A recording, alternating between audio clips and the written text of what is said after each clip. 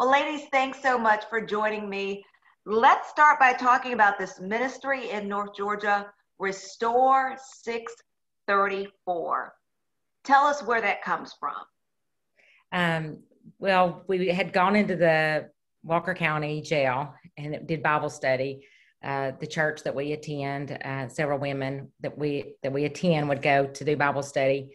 And as we were doing the Bible study, just seeing the recidivism rate and seeing the ladies with a heart that they wanted, you could tell that they wanted to do different. Their hearts were breaking because they were away from their children and their families. And then it was that they didn't know how to get out of the cycle. And a lot of them didn't have a safe place to land when they got out of jail. And the church seemed to be struggling with knowing even how to come alongside of them. So one day in Bible study, I was reading in Mark chapter 6, verse 34, and Jesus had traveled, got out of the boat, and there was a large crowd there. And the Bible tells us that he was moved with compassion in that verse. It said he was moved with compassion, so he began teaching them many things. They were like sheep without a shepherd. And so he began teaching them many things. And just the Holy Spirit spoke to me and let me know this is about teaching, that if they know better, they're going to do better. And they have to have resources, and that it was time for me to quit just going in and telling them about it, but I needed to actually come alongside of them and show them. So we were able to pray about it, and through lots of work and effort and support, we were able to purchase a home on 8 acres. And we have women that come in from the community, from all over. It's not just one church, it's an interdenominational ministry where women come along and teach life skills, parenting, anger management, cooking. We do cooking. We have gardening classes. Can you help me think of something? Things that a lot of us probably take for granted. And let me bring you into this conversation, Sasha. Tell us about your story. I have been in and out of jail for like the last 8 or 10 years. And about the last 5, I really wanted different, but I don't really have any. My family's really broken. I didn't have any support. I had burned a lot of bridges.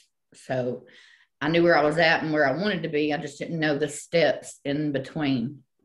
And then I met Miss Donna, and she took a step out and let me come here.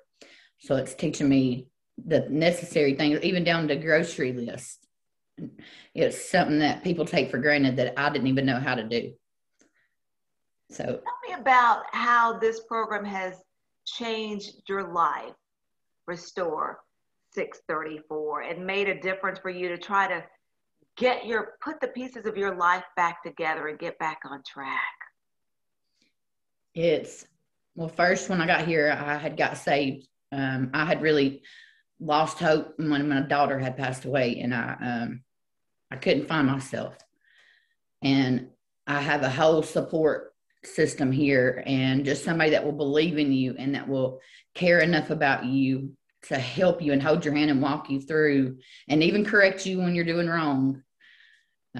It's changed my life. I won't ever be able to step back. When I do step back into the jail, it's going to be to help them. It's really a very needed thing in North Georgia. It's a very great program. So you feel it's giving you the tools that you need so you don't slip back into that recidivism and end up back in jail on the wrong side for doing the wrong thing. But now you are able to say, this is what I need to do, and I can do it and stay out of trouble and stay on that path. That's not always easy, but I can stay on that path to stay out of trouble and to continue going forward and improve my life. Oh, yes, ma'am.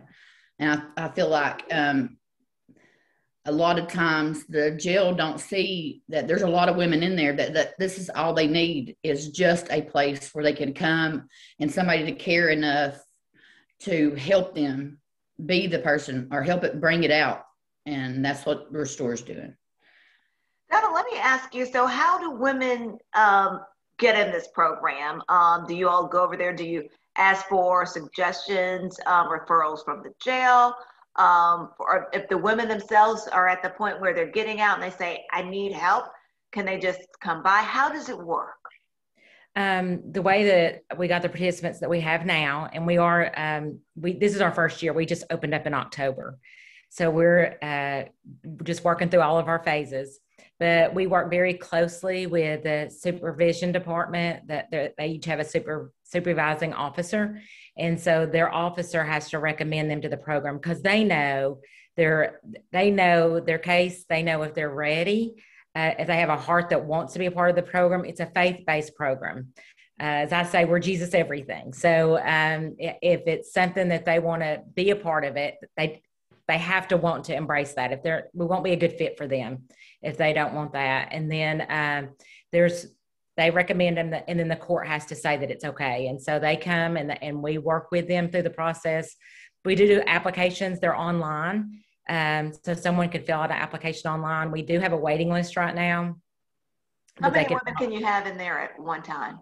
Right now we have 3. We have room to grow, or we have a full basement, but we need to have that finished, and we need to have a bathroom installed downstairs because right now there's only one bathroom that's available to them to use. So for us to have more women in the home, we've got to have the finances to get that bathroom and get that basement finished so that we can put some more people in. And then we hope to have 6 ladies at that point. And then hopefully we can grow later after that, maybe get other sites. But right now it's kind of like a pilot year where we're working through this program. So, what I'm hearing from you is you all went into this prison, and as we all do sometimes, we go and we say, we're doing good work, we're trying to help others. But you said, you know what, I need to be doing more. It's one thing for me because we go and then we leave and we go back to our lives and our home and we leave them where they are. But you say, how can I bring you out of this? How Exactly. Can I help you to grow? And that's what you're doing, like I see right there with Sasha. And when I heard her voice, when I look at her face, and I just see the emotion that she expressed about this program and what it meant to her and what you all have done for her life, it just really just says it all and puts an exclamation point on why this program is important. Latrice, what I love about it is yesterday I was just writing out how many different women. We have over 12 trainers that come in a week. That every week they come in and they work with the ladies, and they're from all over the community. It's things they're experts at, things they're good at. So they're taking the skills that God's given them, their life experiences, and they're coming alongside these women. And then we have volunteers, not just the trainers, but also other volunteers that come in and work alongside the ladies. So when these women get out, they have, as we've said, you've got a small army behind you of people that are going to support them so that they have a new community of people to help them to get into life and to find those safe places, those healthy places, those places where they're going to thrive. Ladies, thank you both so much for sharing this with us. And it really is an important program because so many people like Sasha, all they need is a chance and help. And it's not, as we say, a handout, but a hand up, and to help get them on the right path. And because we're all better when they are doing better as well. Mm-hmm. Sasha, I wish you the best of luck. And it seems like you're on the right path, and hopefully you continue down that road. Donna, thank you for sharing this with us. We are going to share this